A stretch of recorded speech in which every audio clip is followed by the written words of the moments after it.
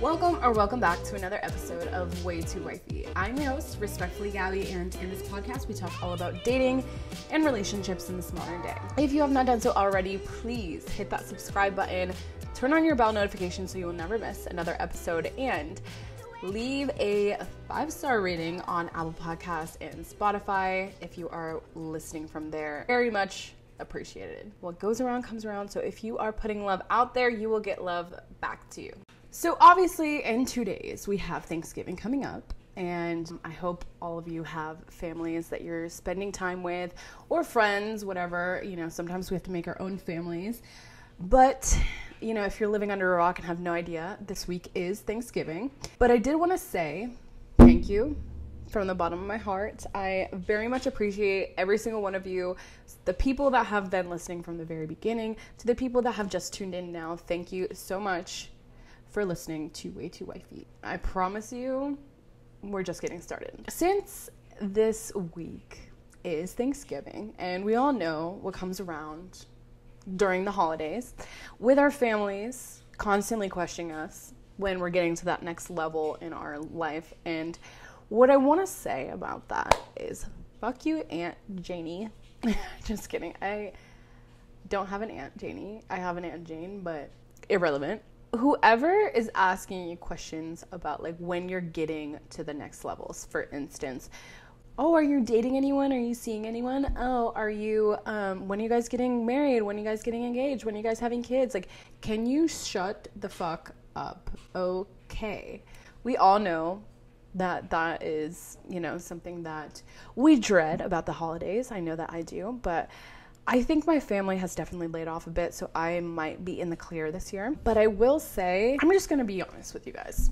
This week, I have had a meltdown.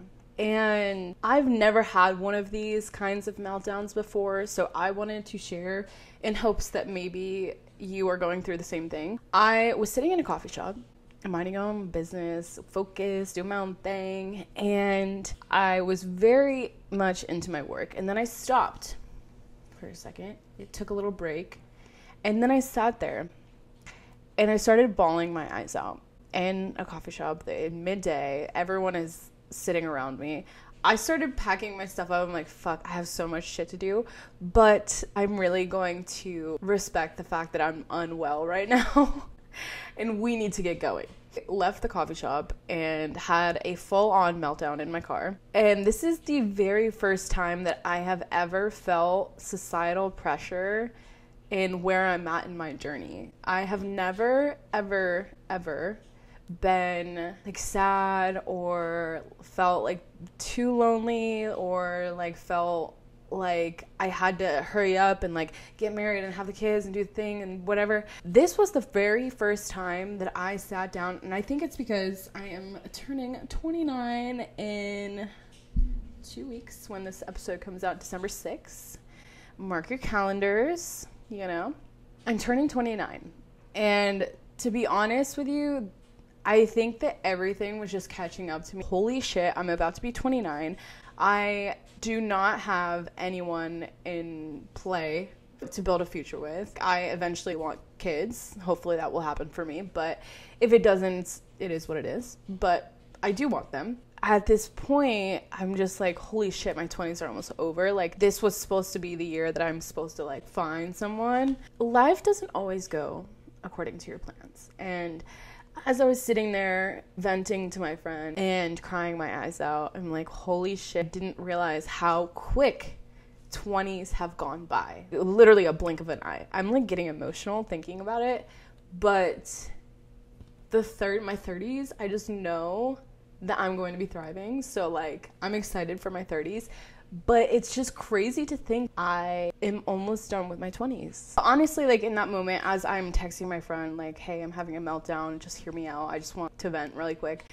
I'm saying all these things, and logically, I know that they're not true. Logically, I know that I'm going to find someone. Logically, I know that I really, truly do believe that I will find someone who is an amazing person. And if kids are meant to be in my life, they will happen on their own accord. All of my friends are basically talking about either they're married now, getting engaged, or engaged, just freshly into relationships or settling down, nestling into their future life. It hit me all at once. And then me being, the only person in my family who is still single, and I am the youngest, so it's like, it is what it is. God, if I was the oldest and I was the only single one, that would really suck. All of my sister, my brother, my sister, my stepbrother, my stepsister, my dad, my mom are all like engaged, married, having kids, and all of these things. I'm like, and I have to show up. And this is really for all of the single people right now.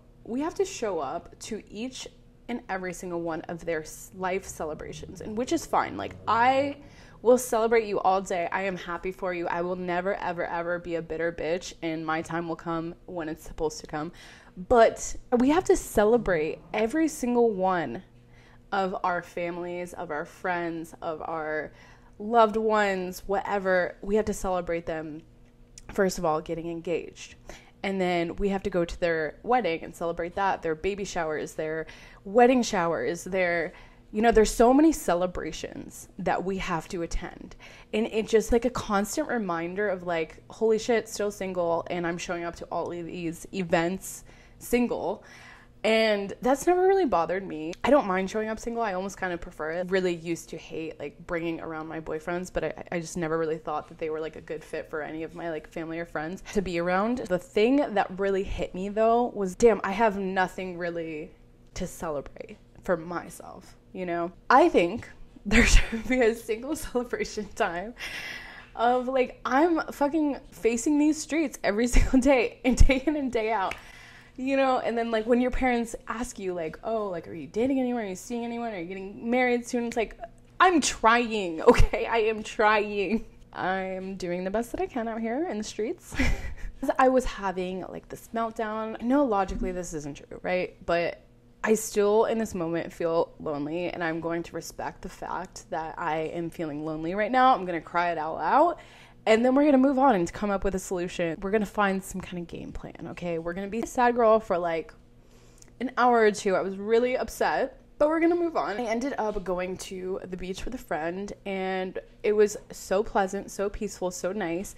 And we watched the sunset. I felt so much better after the fact. I really just had to allow myself to feel what I was feeling and move on from it, because I really don't feel that way in most cases, but in that moment I was feeling very lonely. If you're experiencing feeling lonely in a lot of situations, I really highly recommend you finding a hobby. This is like the time to find a hobby. Going into the new year, you want to start this new year off as a brand new version of you and start it off with a hobby. Like, go out, figure something out that you like, and then double down on it. Because when you get those questions asked at the Thanksgiving table from your family, who are you dating? Who are you seeing right now? You can always turn it back around and say, oh, you know what? Like, I'm single, but I'm this is what I'm doing right now. I love doing this.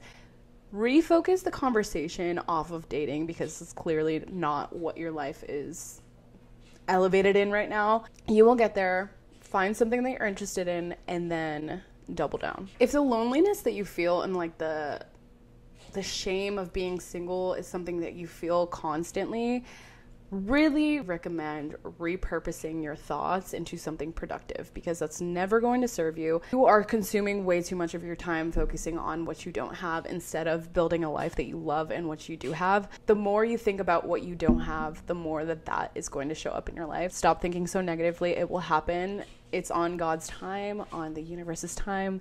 Whatever you believe in, it will happen for you if you believe it will happen for you. And I think the last thing that I really wanted to say was, stop comparing your journey to everyone else's journey. I have so many friends that right now, as I've mentioned before, have just gotten into relationships, have just gotten engaged, have really started their life with their significant others, and are already married and whatever.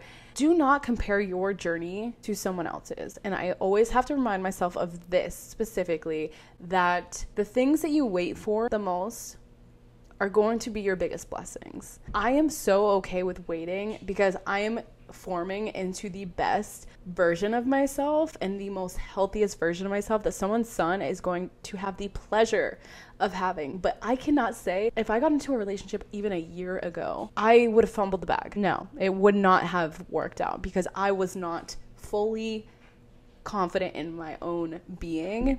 I know that moving forward, the fact that I have to wait for this, the fact that I have waited long years and it's not happening for me until my, late 20s, early 30s, whenever the fuck it happens. The fact that I have that time period of waiting and growing as a person, I just know that it's going to be that much bigger and that much better for me. So focus on your own growth as a person. Don't focus so much on the being single because who the fuck cares? You have so much more going for you than having another person in your life. That other person has the privilege of being with a person that has their own hobbies, their own goals, their own whatever. Work on yourself and love will find you. But that is it for this week's episode. I hope this was helpful. And I know that so many of you felt this way because I get DMs about it a lot. And I know that a lot of you want to give up. And, sometimes I do too. But if we give up, then we'll never get what we want. Keep on believing that it's possible for you. And it will. Come along. Please hit that subscribe button. And turn on your bell notifications. Leave a rating. Do your thing. And I'll see you guys next Tuesday.